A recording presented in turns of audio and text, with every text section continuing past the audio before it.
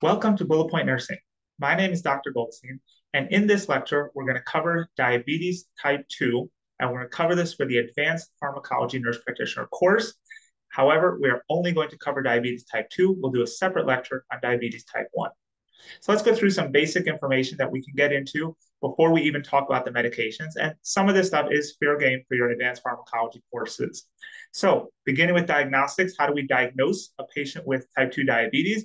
We can do that with a hemoglobin A1C, and the number there we're usually looking for is greater than 6.5. Some places say greater than 7. We're looking for a fasting blood glucose.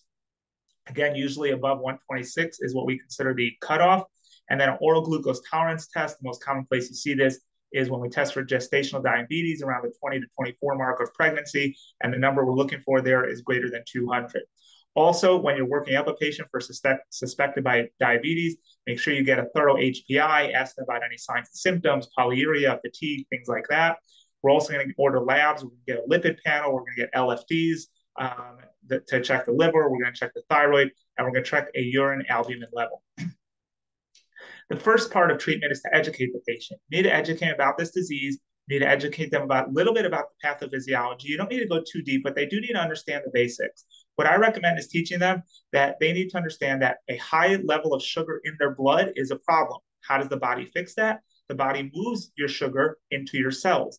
The problem in type 2 diabetes is two words: insulin resistance. The cells are resistant to that insulin and sugar coming into the cells. Therefore, the sugar is staying in the blood. How does the patient fix that? We have a few different ways. We can lower the amount of sugar that we're eating. We can cause the pancreas to put out more insulin.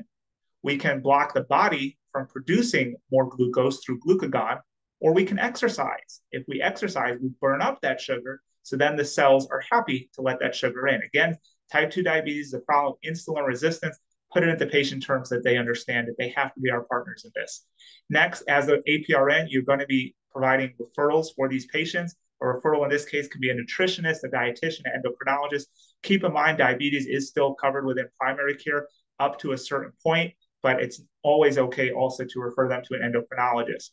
When a patient is being treated for diabetes, especially type 2, which is what we're talking about in this lecture, we are always going to be monitoring their A1C. So while we're getting them to their target, we're going to be checking an A1C every 90 days, generally according to most guidelines. And once we have them at their target, then we go out and we start checking it usually every 6 months. Any patient that is diagnosed with type 2 diabetes, they do need to have a routine eye exam or a referral to an ophthalmologist.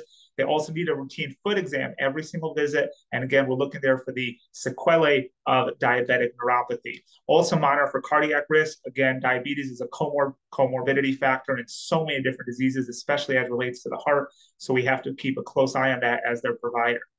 We do need to spend a significant amount of time. Just because we're doing a referral to a dietitian or a nutritionist, we still need to educate the patient on therapeutic lifestyle changes known as TLCs.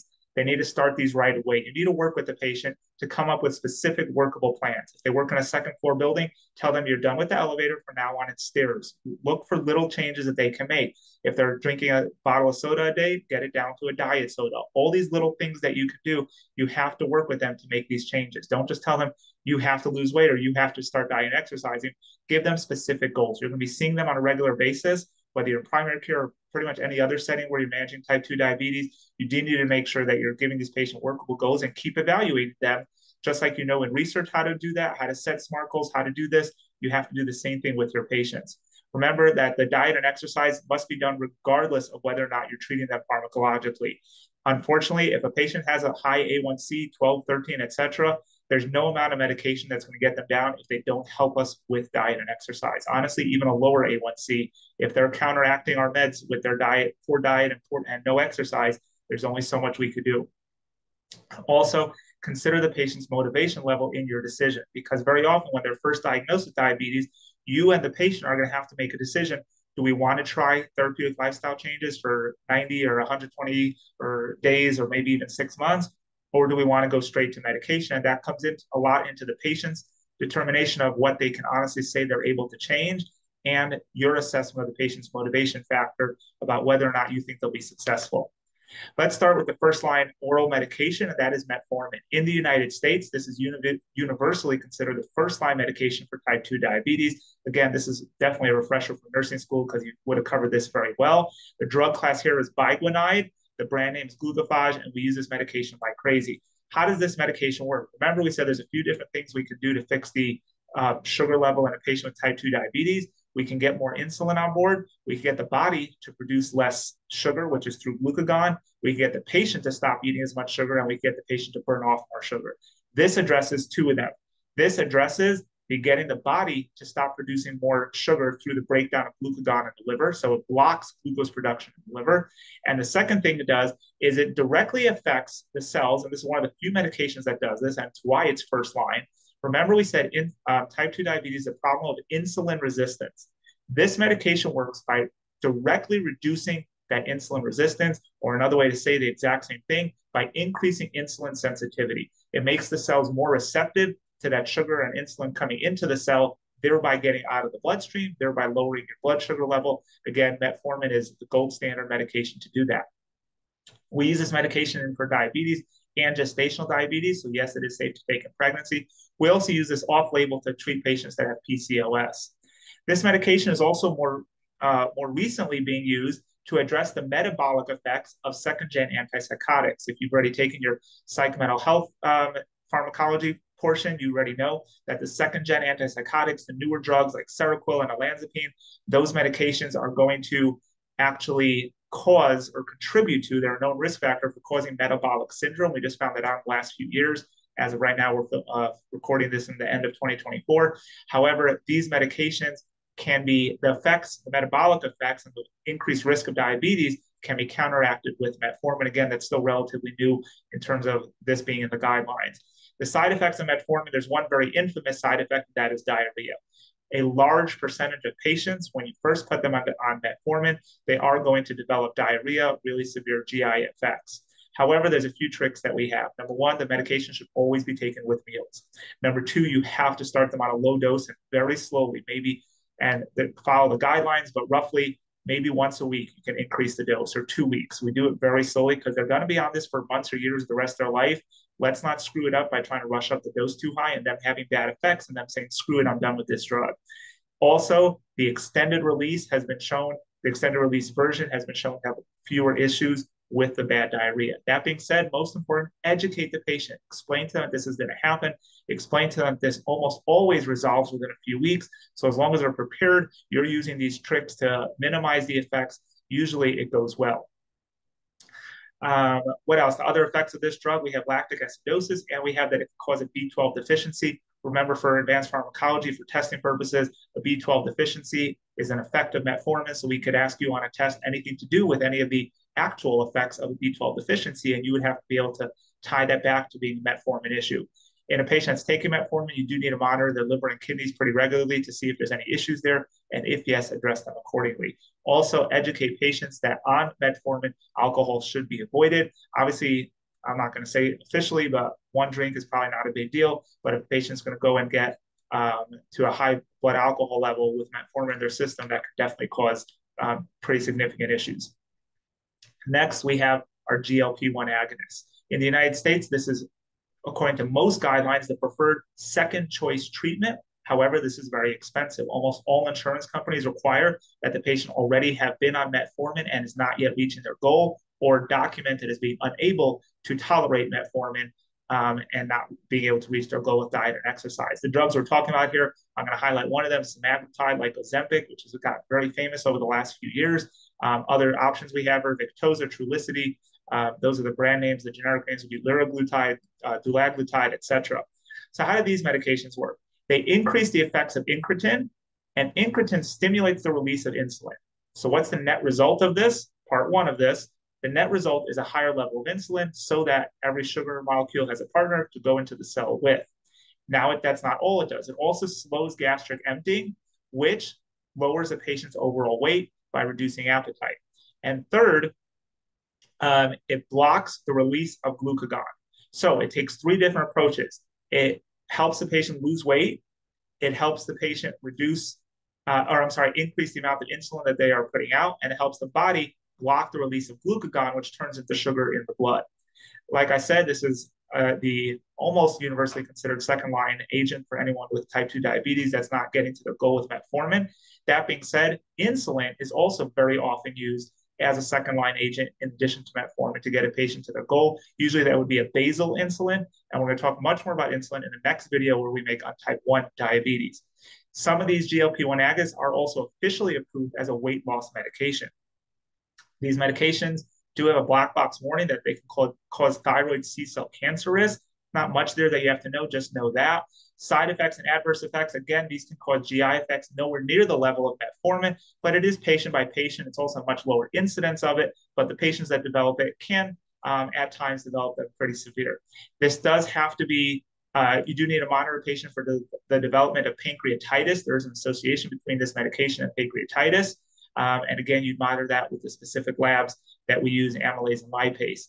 Next, this medication is typically given by injection. So you're going to have to educate the patient how to give injections, proper sterilization, proper injection technique, make sure they understand how to use it. If it's a multi-dose pen, if it's a single dose, all of these different factors, it's your responsibility to make sure the patient is well educated.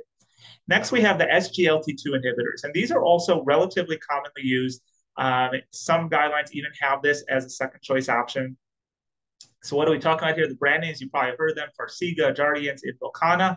On your test, you're not going to see those. You're going to see dabigatran and some of these other drugs. So how do these work? These work different than all of the other diabetes medications. These work by getting the kidneys to pee out more urine. By getting the kidneys to pee out more urine.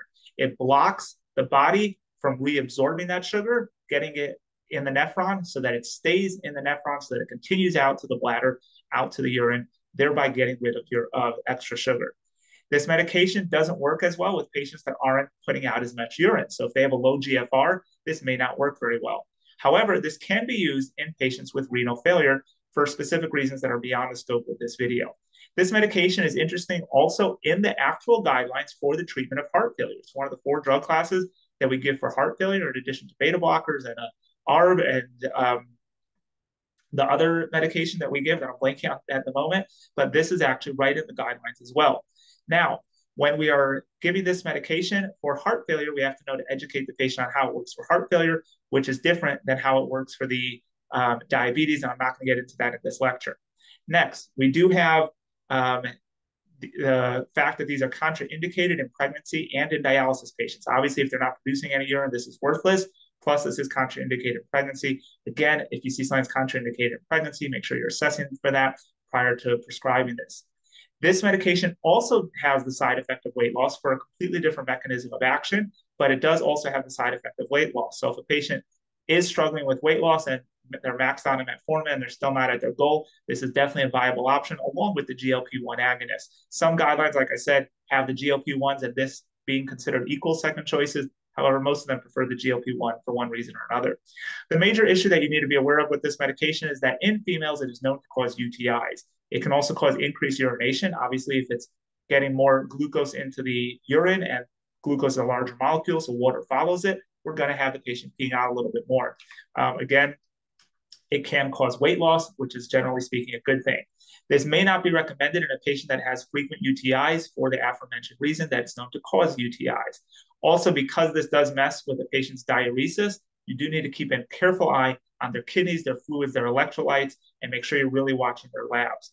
This medication is documented to have a risk of increased risk of lower limb amputation, as well as diabetic ketoacidosis. Lower limb amputation, I assume you already remember this from your actual school lectures, that the number one cause of lower limb amputations in the United States is diabetes. So this is something we're really going to watch for in our patients that we're treating for diabetes. Next, we have the sulfonylureas. I don't have a whole lot to put on here about this. In the United States, this is pretty far down the list of where we would go ahead and use this.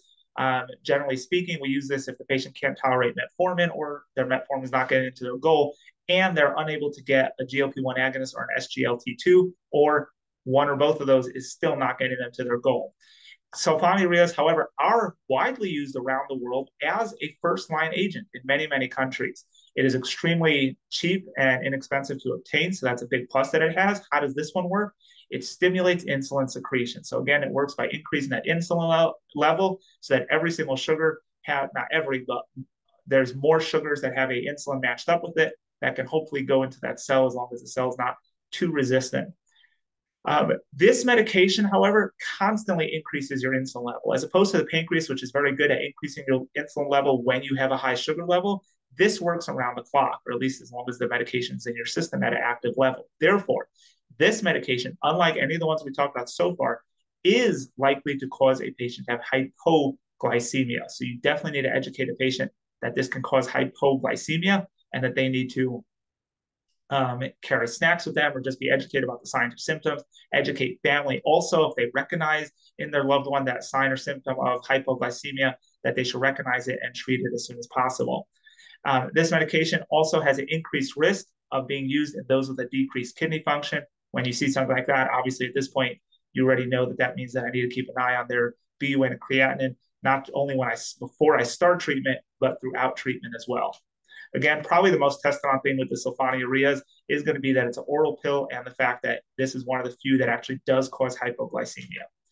There are other options that we have that I'm not going to get into. It's just this video would go on forever. We have the DPP-4 inhibitors. We have the alpha glucosidase inhibitors. We have the meglitinides, which is another one that can cause hypoglycemia. And then, of course, we have insulin. Insulin, we will cover an entirely separate video about type 1 diabetes. The rest of these, if you're not familiar with these, go ahead and look them up. Again, I would imagine most advanced pharmacology courses will focus on the ones that we focused on in this video. I do have a few extra notes I want to make sure you're aware of. You are going to see in terms of pharmacology treatment of diabetes, the terms basal and prandial. Prandial means as relates to meals. So preprandial means before a meal. Postprandial means after a meal. You're definitely going to see the term basal. And that refers more to insulin, and we'll get into that more in the insulin video, or the type 1 diabetes video, which is basically the insulin video. And we're going to learn that basal means where a patient gets an insulin injection and it's not for right now. It actually secretes the insulin slowly or releases the insulin slowly throughout the next 12 to 16 to 24 hours, depending on which brand you're using.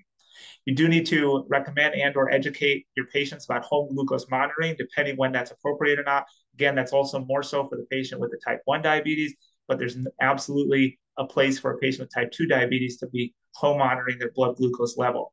Any patient that is being treated for type 2 diabetes, remember, every time you see them in the office, you need to be checking their blood pressure. You need to be getting labs on a regular basis, including the cholesterol and all of those comorbid factors that go along with diabetes. Metabolic syndrome is something you should hopefully know about by now. We've talked about that in other lectures. Again, that does relate to the whole concept of type 2 diabetes, not so much the pharmacology aspect of it, but I just wanted to put that out here in case you're completely unfamiliar with this. Take a minute, go ahead and Google or ChatGPT it so that you understand what that is. Finally, keep in mind, most medications can lower an A1C by 1 to 2 points. This is not like we talked about with hyperlipidemia, where if a patient has a LDL that's twice the normal limit, I give them one dose of atorvastatin or one prescription for atorvastatin at the maximum dose, and boom, the patient's all the way down to 100 for their LDL. With diabetes, we can't do that. If they're up there at an A1C of 11, 12, 13, even 10, there's no single medication that's going to get them down. It's going to take diet, it's going to take exercise. Odds are it's going to take multiple medications. Metformin and most of these drugs are known that they can lower the A1C from about 1 to 2 points. So it's really going to be an effort with the patient to make sure they're working on that diet and exercise. Here are the references for this lecture. If you have any questions, please let me know.